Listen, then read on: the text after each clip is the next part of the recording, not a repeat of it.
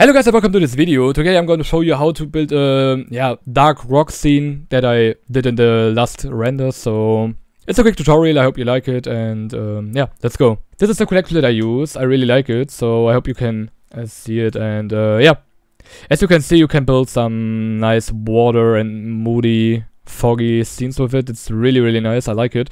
So yeah, the assets that I did, or that I use is this one, these rocks here, and yeah, mostly I use this rock texture here, as you can see. And yeah, just download a few of this. It's a really nice collection. You can use all of these rocks and bind them together.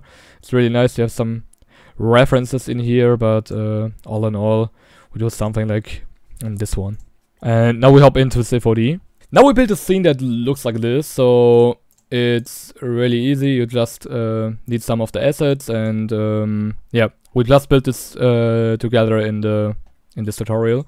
So let's start. For the start, I use a plane. We just create a plane, make it bigger. It's really easy. Then I go to my asset library. I already prepared the textures ready, so I just click on these two textures. Now I'll show you how to get textures. It's really easy. You just download it in the Bridge, Bridge program on your desktop. Go for right click, go to files. Then you have your files. You have the albedo. The IO isn't, you don't need that really. And you can you also need to use the roughness, the normal, and the displacement. And for the node setup, it's really easy. You just use the displacement here, put it in a displacer or a displacement. To 20, mid-level to 0.5, go for the level of detail 4K, put the normal in the normal channel, the displacement in the displacement channel, also in the bump channel, and the roughness into the roughness, and put down the specular a bit. It depends on how wet it should look. It's really easy to do. So this is how the node setup for every material is done. So we put this on here, go for something like cubic. In here, go for 0.5, make it a little bit smaller. Now we put Octane Render on here. Go for a camera 0, 0, 0, 0, 0, 0, 0. Go a little bit more up. Go a little bit more back.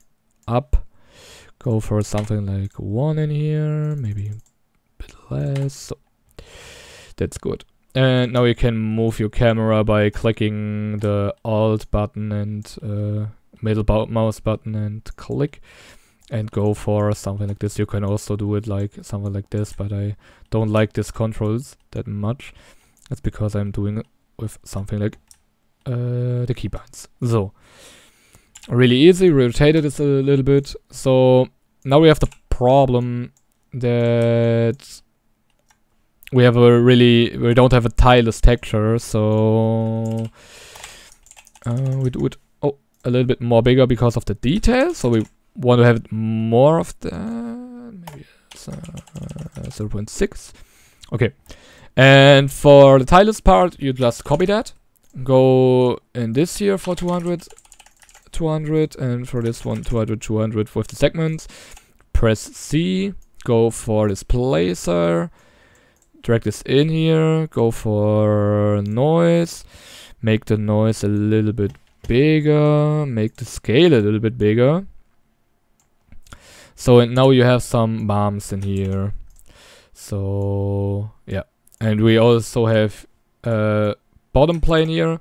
So we keep the old plane, put the other material on it. So for the second texture we use this one. That looks really nice. So, but we also need a displacer for that, for the second plane. So we drag the displacer on here, drag on the noise, go for other C, drag it more, scale it more up, and let it fade a little bit in here. So we have two textures. Maybe you go to the node setup and change the color a little bit, because we have a very dark ground, and the other stone is too bright. So we drag in a color correction here, go for more gamma, make it do it more black, like this one. It's a little bit too big.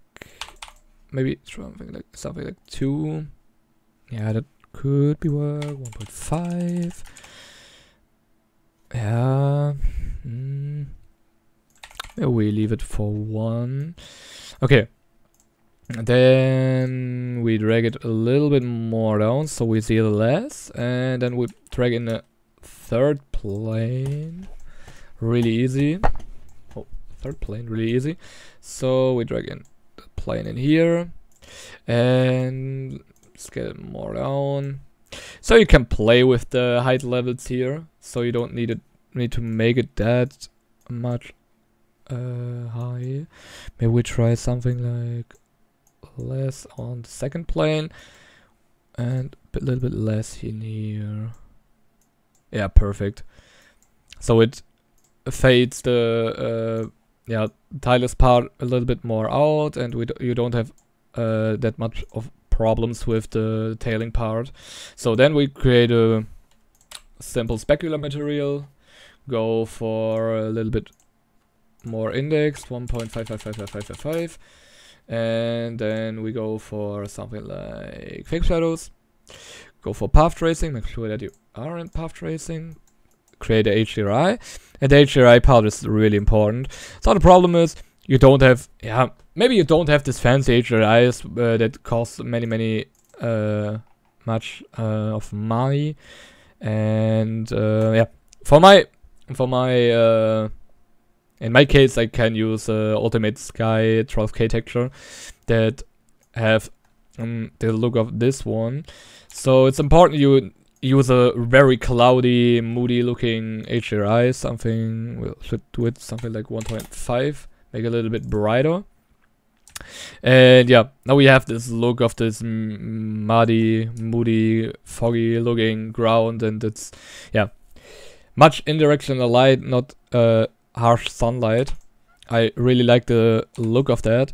You can also get some really good textures on Polyheaven. Just search for that and you can find something like this one. And it's a cloudy Hdri. You just need to make sure that you don't have this trees on it. But you can also use something like this. It's for free. You just go to Polyheaven and search for this one. It's really easy. So now we have this.